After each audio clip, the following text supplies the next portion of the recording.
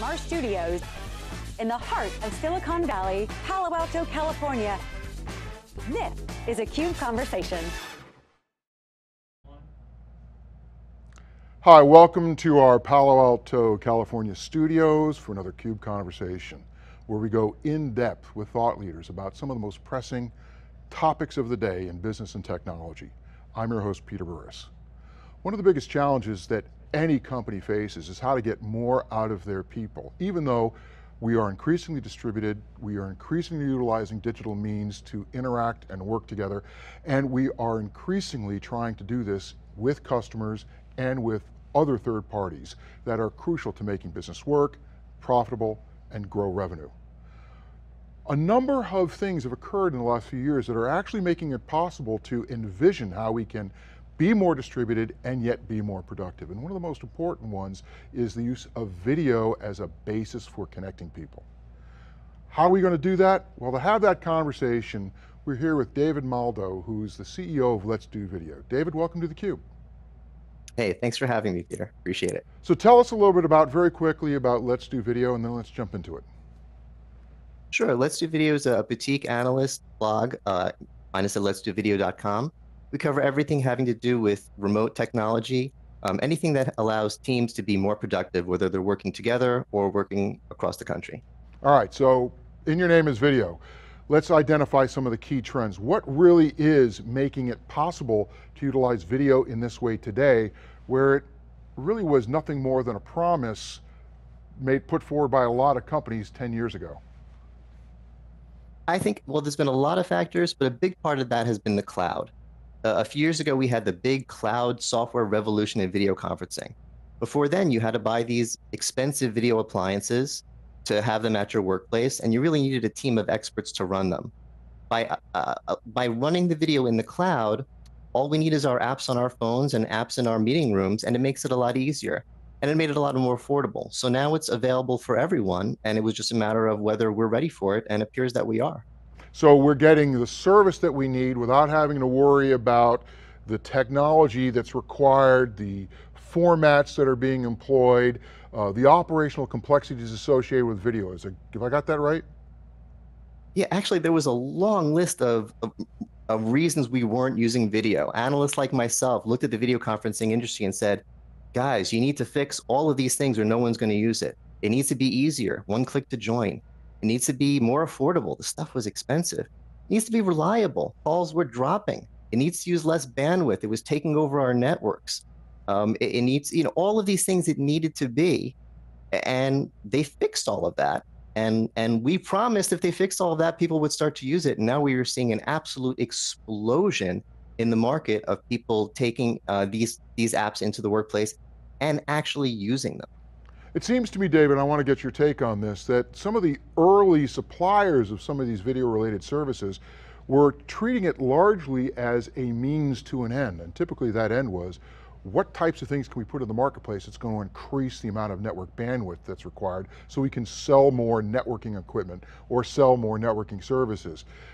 Let me ask you a question. Because that has been fixed by utilizing the cloud, does it now mean that we're getting a whole bunch of new technology companies that are stepping into the marketplace to provide video services as the end itself? And that's leading to better engineering, better innovation, and better customer experience. That's exactly what happened. We went from a top-down adoption model to a ground-up adoption model. And what I mean by that is it used to be a top-down thing where these video conferencing companies would go talk to the CEO or CTO of a big company and do an amazing demo in the meeting room and say, look at this amazing video call that you get. And they would show these studies that people like me helped write, showing that if you do use video, you'll be more productive. And if you do use video, you'll have more impact. And if you do use video, you'll get all these benefits. So buy this expensive stuff and then force your people to use them. And that didn't work because they bought the stuff and they tried to force the people to use them. But like we talked about, it was complicated, it was inconvenient. Now what's happening is instead of the top down, we're getting the bottom up. We're getting people walking into the workplace saying, I'm using this app, I'm using this app. I need video to talk to my teammates. And the boss, CEO, has to say, Okay, we'll accommodate that. Don't use the consumer app still. Let us find a nice business app that's secure for you. So instead of having, you should use this because we were sold on it, we're having a great new cloud video industry that's saying, oh, let's give you what you want. So when adoption happens from a bottom-up standpoint, it means that the benefits have to be that much more obvious to everybody, otherwise you don't get the adoption. So what are some of the key productivity measures that this rank and file, this groundswell of interest in these technologies are utilizing to evaluate and adjudge how they want to use video within their business lives, workflows, engaging customers, et cetera? No, it's, for a long time, it was just anecdotal. It just seemed obvious.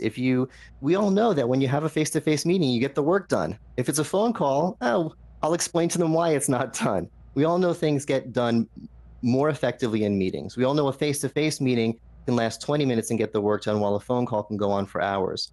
But now that we're starting to use it, instead of anecdotal, we're actually getting real data. Companies are reporting that they used to have their web app development team used to take 8 weeks before every release. Now they're doing it every 6 weeks. We're seeing real results. Frost & Sullivan, a big analyst firm in the space, recently came out with some statistics, a survey of CEOs, CTOs, and they reported that using video among their team accelerated decision-making. 86% of them agreed with that. 83% that agree that it improves productivity. That's massive. 79% said it boosts innovation. So not only people getting more work done, more leading work, getting ahead of the competition, coming up with new things. And this is a huge one. 79%, this is self-reporting, believe that improved their customer experience. And we know, the customer relationship is everything in sales. Why? So now we're actually measuring the results. Why is that? What is it about video that is so important to allowing us to not only accelerate workflows and achieve the outcomes, but also actually take on more complex workflows even as we distribute work greater? What is it about video that makes the difference? There's a lot to it. I think a lot of it is that human connection. It's really hard to focus on a phone call. You lose track. I mean, one of the reasons that my company, Let's Do Video, is because I'd be on the phone with a partner, a colleague, a teammate, and I'm like, is he or she checking her email? Do I have to repeat what I just said? We need to get work done. Let's do video. And I think teams across all industries are finding that out now. Once they get on video, the work just gets done. But it's not just that they're on video, it's that they're utilizing video as a way of connecting with each other, that you can see whether or not somebody's paying attention to you. At the most simple level, you can also register whether or not someone is a little bit agitated with what you're saying, even though you may not hear that on the phone. But video is being utilized as a way of adding to how other work gets done. It's not like we're suddenly, putting a whole bunch of presentations up into video. We're looking at faces, we're listening to people, we're having that connection as we work in other medium. Have I got that right? Exactly, yeah. When video conferencing first hit the scene 20 years ago, we were marketing it as a replacement for travel. Instead of flying across the country for that big meeting, you do it over video. And what we realized is you still need to travel. For that really, really big meeting once or twice a year, you still get on a plane. Video conferencing isn't getting rid of that niche meeting. It's not fixing that one big meeting. It's not cutting your travel costs. It's upgrading the phone call. It's upgrading the text message, the IM chat. It's upgrading the email. It's becoming, like you're saying, a part of how we're normally working. And it's changing the way remote workers see their teams. Let's Do Video, my team is completely remote. I never met one of my teammates in person until we were 2 or 3 years in. We met up at an airport and said, oh my God, I actually get to see you in 3 dimensions. It's amazing. And if we had started this company 10 years ago, I would say, I don't really have a team. I'm a sole guy, it's all me. I have some contractors. I send them an email and a month later they send me the result. But with video, I have a team. There's accountability. We're friends. We know what's going on with each other's lives. And there's a lot more motivation there because instead of just, hey, you're my graphics person, get this graphics for me. You're my web person, fix a thing on the site. My colleagues, they're part of the team and they want the company to succeed because they look me in the face and they say, I got this project done. They feel good about it. It's a lot more of an investment. And it sounds like happy, fluffy stuff, but it affects your bottom line. I don't think I know my company would not be as successful if I did not regularly meet with my team over video. Well, who doesn't want a little bit of happy, fluffy stuff every now and then? I mean, it's nice to bring a smile to your job. Let's pivot a little bit and just talk about the difference between internally to now externally, because one of the other things that a lot of these video conferencing solutions offered was they offered the opportunity to connect with video on a single network, your company's network, with specialized endpoints.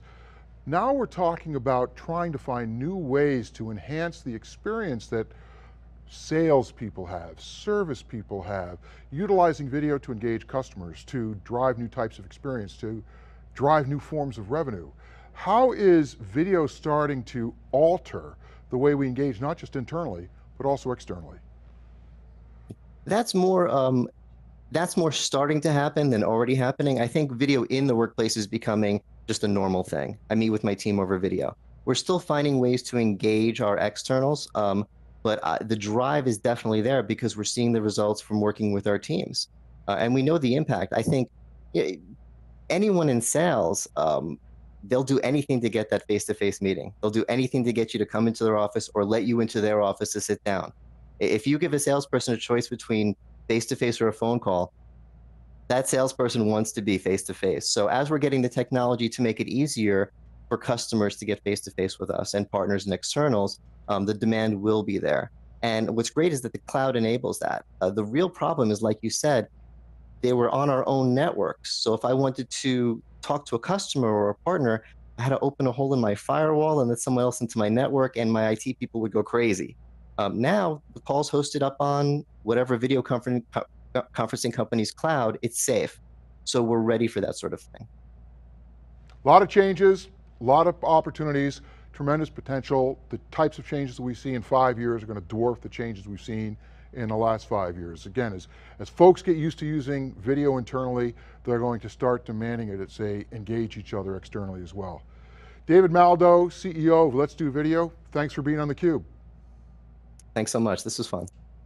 And once again, I'm Peter Burris. Until next time, thanks for watching.